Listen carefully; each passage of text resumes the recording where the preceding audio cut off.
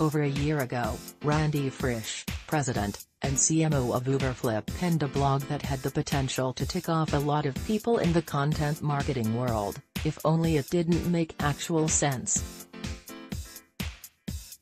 In that blog, he talked about how we need to shift our focus from simply creating great content, to delivering great content experiences.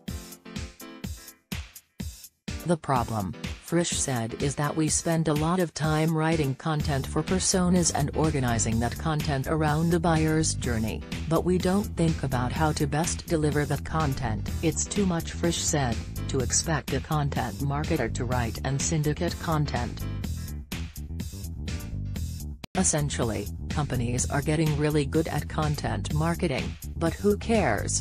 Because they aren't getting equally good at content experiences that drive what Frisch called profitable customer action. That blog turned into a book, F#CK Content Marketing, Focus on Content Experience to Drive Demand, Revenue, and Relationships. Halfway through the book, I had the opportunity to talk with Frisch. I finished the book shortly after. From content marketing to content experience, the reality is that writing content and placing content within context to our audience are two very different things, Frisch said. It's the content experience part of content marketing that is ignored. Frisch said there is a similar problem with account-based marketing.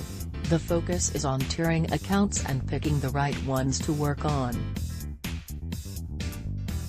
He said we start at the beginning of the process, hiring resources and implementing technology for that phase, and we create content, but we don't move beyond that. Context experience is the evolution of content marketing, the next logical step in the investment of content.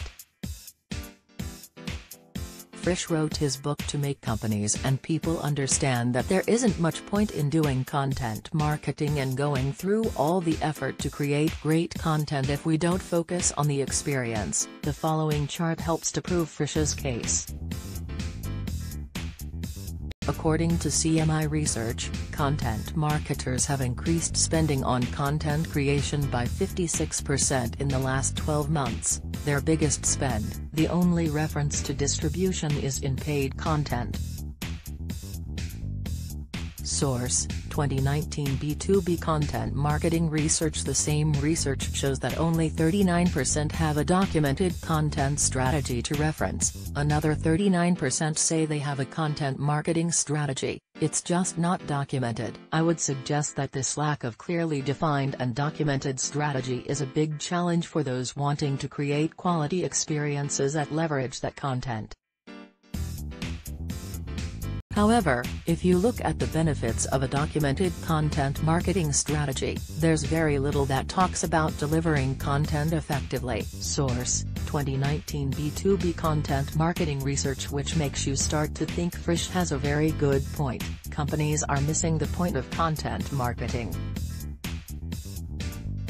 Publishing content to the website isn't the end goal. When I mentioned this lack of documented content marketing strategy, Frisch pointed out many consider publishing simply putting content on the website. In the book, he references a Serious Decisions study that states that 60 to 70% of content is not being used, and he explained that doesn't mean it isn't up on the website, because it probably is published somewhere. But it's crazy for marketers to think that consumers will go searching through your website to find the information they need when they don't look past the first page of Google search results. Sometimes I don't look past the first 4 results. Plus, I'll add that many brand websites don't provide a search option, leaving a consumer to page through content, blogs or resources section, with no good way of finding information. Frisch offers a job description for a content experience manager, a new role marketing should either bring in or raise from within the existing team. It's a cross between a writer and a demand generation marketer who plots where content will go. He gave the example of email marketing. We all know how to think about creating a nurture stream and sequencing emails, but we don't think about that with content. A content experience manager is someone who understands the content and what appeals to different audiences and can map out the flow of that content. It's not a new concept, Frisch said, but it is new for content marketing. It's time to focus on the content experience. If you need help figuring out how to do that, Frisch provides a content experience framework. The Content Experience Framework source, Uberflip Content Experience Framework. Frisch walks through the complete framework in his book, and you can learn about it on Uberflip's website as well. In the book, he talks about the framework in the context of 4 marketing strategies: inbound, demand generation, ABM and sales enablement. He told me these are just the most current marketing strategies, but the framework is adaptive and can support any new strategies that will come along. The framework is the same regardless of which strategy is employed, but there would be some differences, for example in personalization and the type of targeting. The first 2 steps of the framework are things many organizations don't currently do: track and inventory their content. But for any marketing strategy to truly deliver on a content experience, they need to be done and maintained on an ongoing basis. The most unique parts, Frisch said, are the personalization and distribution. He said most marketers jump directly to distributing to the same points, like the website or the blog, and they don't adapt or personalize, instead organizing content by the format or chronological date. Marketers should think about organizing content assets by vertical, demand gen, or a personalized stream by specific account, ABM, or specific contacts within an account, sales enablement. Even if a visitor comes to your site organically, the idea of organizing content by format, videos, white papers, ebooks, doesn't make sense. They aren't looking for ebooks, they are looking for solve a problem, so organize content around key use cases or needs.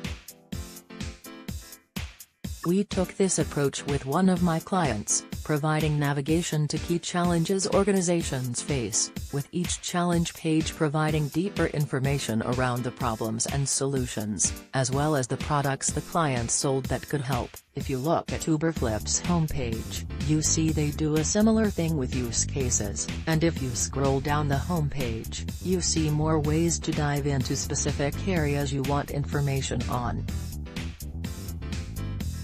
Getting started with content experience, people, process, technology. Frisch said it starts with good people and identifying who on the team will be responsible for the content experience, either an internal person or someone you hire to take on that role.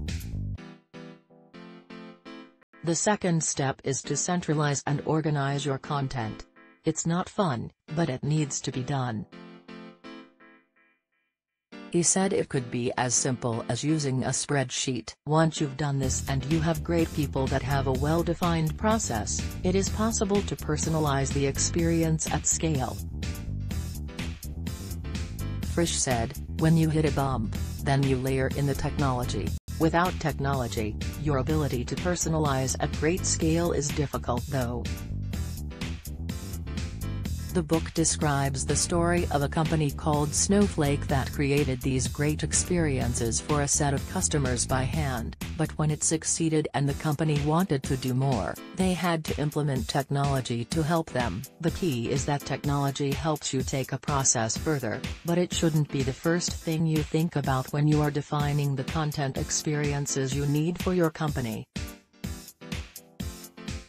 My take: I liked the book.